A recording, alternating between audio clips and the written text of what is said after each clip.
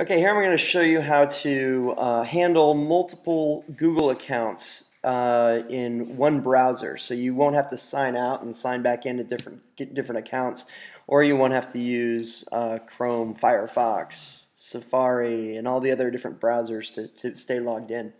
And the way to do it, the best way to do it is to use Chrome, open up Chrome, the web browser, and click the wrench, which is the settings icon. And that'll allow you to sign into Chrome, not just Google, but you'll sign into Chrome itself. It'll take you to this page, and I'm going to sign into my personal account.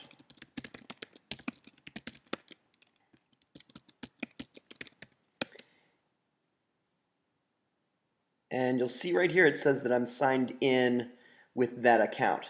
So then it brings up all the bookmarks that are associated with that account. And now I want to add more accounts to Chrome. So click that wrench again, and then go to Settings. And under here, you'll see where it says Users. You're currently the only Chrome user, but you can add more users to this Chrome. So I'm going to click Add a User, and I'm going to log in with my York account. Oops. And now you'll see that I'm signed into Chrome. And then I'm going to click OK. Now notice in the top right corner that there is a red avatar up here. If I click on it, I'll see the teal avatar, and that's for my personal account. So what it does is it creates two separate two separate instances of Chrome, and you can be logged into both at the same time.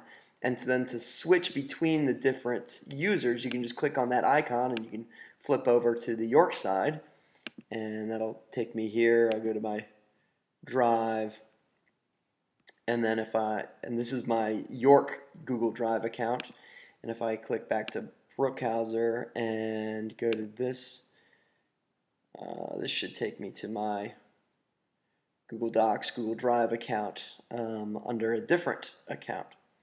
So you'll see, and you can add as many of these as you want. I have 5 or 6 different Google accounts, and so I can have them all going at the same time, and no complications. It is important that you do this with a personal computer. It gets much more complicated if you're using a shared computer, and I don't recommend that. But if it's a computer that primarily you just use, then that should work out. Hope this helps.